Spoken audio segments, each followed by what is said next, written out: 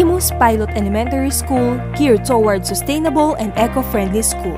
We imbue programs and projects that initiates and integrates instruction, research, and activities which are environment-related. GREEN stands for Go for Revolutionary Responsiveness to Ecological Environment for Nature. As an educational institution, we mold our students to be the catalyst of change for the community and environment.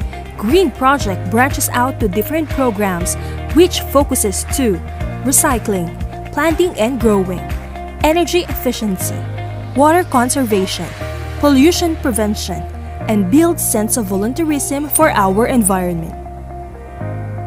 Eco-Operatiba aims to promote a culture of environmental awareness and discipline among the youth through ecological solid waste management. It teaches waste segregation to our pupils by encouraging them to bring recyclable materials, which is convertible to cash. Teachers are also required to open an account in Eskwela Cooperativa where their classroom recyclable waste can also be converted as class funds that can be used for cleaning expenses and can help them to fund their classroom activities. The school implementation of solid waste management protects both health and the environment. Basura Ko Ligpit Ko or Project Balik aims to help reduce residual or landfill waste in line with the advocacy of the Solid Waste Council of the City of Imus. A school-wide innovation in solid waste management are these character beans. Meet Baymax, Minion, and SpongeBob. These creatively designed boxes help us segregate waste inside the classroom that can eventually be recycled. Baymax is a friendly giant for white scratch papers, whether crumpled or a tiny little sheet. Minion, a yellow little creature where colored papers and cartons shall be placed. Tiny wrappers and clean sheets of plastic will throw here. Make sure that wrappers were clean cause ants might bite SpongeBob SquarePants. +2 residual waste bins. These are non-hazardous waste referring to rubbish not able to be recycled anymore like tissue, wet wipes, sanitary napkin, dirty and used paper plates and plastics. This must be properly disposed and be collected by dump trucks. Don't forget to swipe floors in your classrooms and hallway. This dirt must be placed on the other residual bin. Make sure that no chunks of paper and plastics must be mixed here.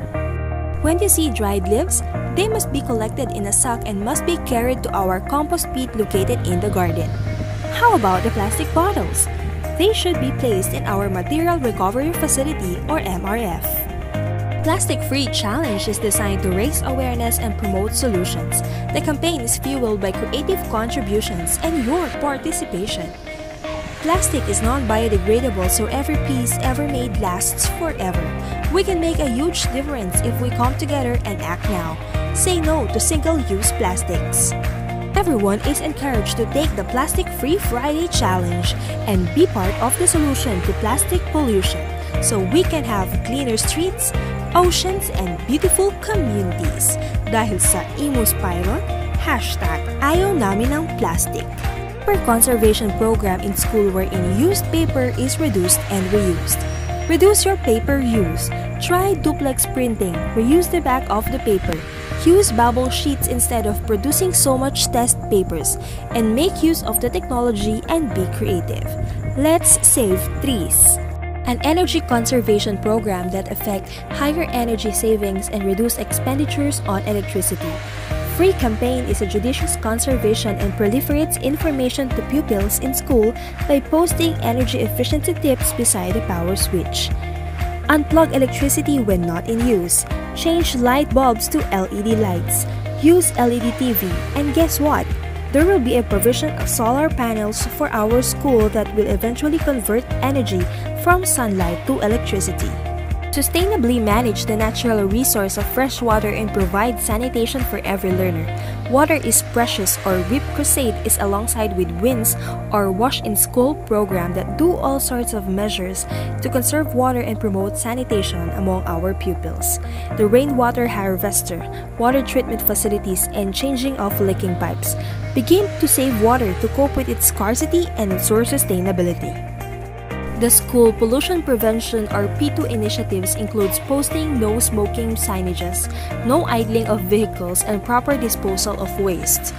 Vehicles exhaust is an air pollutant and health hazard. Please turn off engine, and cars are only be given 5 minutes to idle inside the school area. Dropping point and parking area are available in the school to limit too many vehicles entering and lessen possible pollution. Bleed Green is a great strides in greening efforts of the school and the community from constructing more efficient, sustainable and renewable projects that engages the students, teachers and staff working for a common goal. This is a concentrated program where we motivate teachers and pupils to bring out creativity out of trash. Ecological hand sanitizer is our school eco product that is effective in destroying bacteria and removing impurities. It is both effective and efficient performing its antiseptic function and repel mosquitoes. These homegrown products were made by our learners with disability. Project Binhi linked and compacted the separate goals of the Department of Education in addressing malnutrition and promoting eco-friendly learning environment for all learners. It aims to strengthen skills in reducing environmental impact and innovative green ideas through camaraderie. It forms farm-to-table mechanism to school. As a lighthouse school, we set up to help people in schools to exchange seeds from our bio-intensive garden. League of Green Marshals, eco clubs, and student organizations work hand-in-hand in maintaining the cleanliness and orderliness of the school. They also take part in bringing out the programs of school's green project. SPG, YesO, KKK, Star Mito, Boy Scouts, Girl Scouts, Garni Soup Kids, and Young Farmers Club serves as the catalyst of change for nature and environment. Garden Classroom serves as the school living laboratory inside the garden that gives the students opportunity to learn and discover, having hands-on experiences. The Garden Classroom is a venue where plants grow and where children grow too, with information about the school's bio-intensive garden. TGC is packed with garden-based activities that integrates within learning areas, arts, and crafts. Oplan Abot Kalikasan aims to cultivate habits of healthy living and sustainable environment practice among our school and outside the community. We also have partnerships and linkages that has the same passion and goal for the better good of the environment. Imus Pilot Elementary School Green Project aims to attain a zero-waste status by projecting to this sustainable and eco-friendly campaign within and outside the school community.